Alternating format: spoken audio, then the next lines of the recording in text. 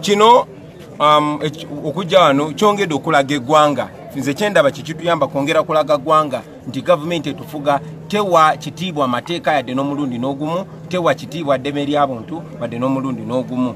Ffe tulina obuyinza obutuweebwa ssemateeka, obutuweebwa paliamenti okujja okulambula ebifo byonna byonna ebiteeberezebwa okuba nga bikontana n'okukuuma eddembe ly'obuntu. Kyetutalabye wano nga bwe mulabye batuganye okuyingira newankubadde nga amateeka gatukkiriza okujja wano.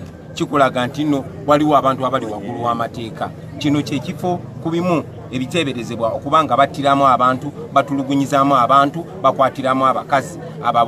Abajulizi bangi nnyo bazze kakiiko kaffe ne batubulira nti batulugunyizibwa wano nga batulugunyizibwa ISO ekulemberwa Kaka. Naye mukirabye nti ye Kaka ne ISO ye bali waggulu w'amateeka. Tuzze nga akakiiko ka palamenti ku ddembe ly'obuntu naye batuganye okuyingira. Ekyo nno kyongera okulaga eggwanga lyaffe abantu bonna mu ggwanga nti eggwanga terikyatambulira ku nfuga y'amateeka. Eggwanga terikyawa kitiibwa, gavumenti eno tewa kitiibwa ddembe ly'abuntu. Amanya ye Kalibala Vicent gatubuulidde nga tetumulabyeko ku face wabula akkiriza n'agamba nti kino ekifo kya Director ISO n'atugamba nti gwe tulina okusaba olukusa atukkiriza okujja wano nga Parliament akakiiko akalwanira eddembe ly'obuntu twaweebwa omulimu guno tunoonyereze ku safehouses n'engeri abantu gye batulugunyizibwamu. Tuguddewo bugwi kuba guno gwe mulimu ogwatuweebwa ebiseera ebimu tulaga ebiseera ebimu tugwa bugwi, naye kyennyamiza nti tetufunye mukisa guyingira newankubadde tutuuse ku geeti.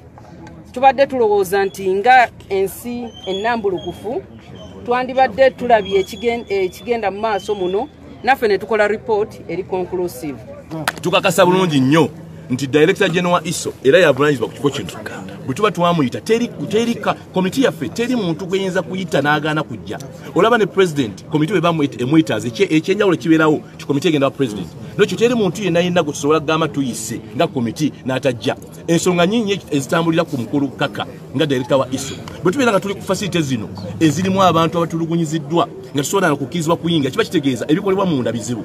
Bannayuganda bangi bateereddwa naye nga tebalina misango gye baliguddwako myaka 2 bakumu n'ekitundu myezi 8 abamu kati basuuliddwa ku police stations ez'enjawulo. Tetuyinza kukkiriza ffe nga komiti evunaanyizibwa kukolera eddembe ly'abantu okulaba bannayuganda nga bayita mu mbeera enzibu efaana bweti kyokka nga ate abo bonna abayise mu mbeera efaana bweti tebalina misango gye baguddwako. Tetugaana bitongole kukola mirimu gwabyo kukwata bannayuganda naye babakwate bateekewo n'emitendera babatwale mu kkooti tumanye nti omuntu bw'abeera nga alina omusango ataliddwa mu kkooti. Emisango mingi nnyo gye tulaba abantu abamu nga battiddwa ne batta bannaabwe ne bagenda eruziza ne bawoza. Naye musango ki ogukuumirwa bannayuganda mu biyumba ebifaana bwe biti nga batulugunyiziddwa? Tetuyinza kukikkiriza. Kaka enkya tujja mwetaaga kakiiko, tujja kukozesa kyonna ekisoboka okulaba nga Director General wa ISO ajja mu kakiiko ka Parliament aka Human Rights atunnyonnyole n'ebiragiro bye yawadde okulaba nga abantu tubatukkiriza kuyingirawo.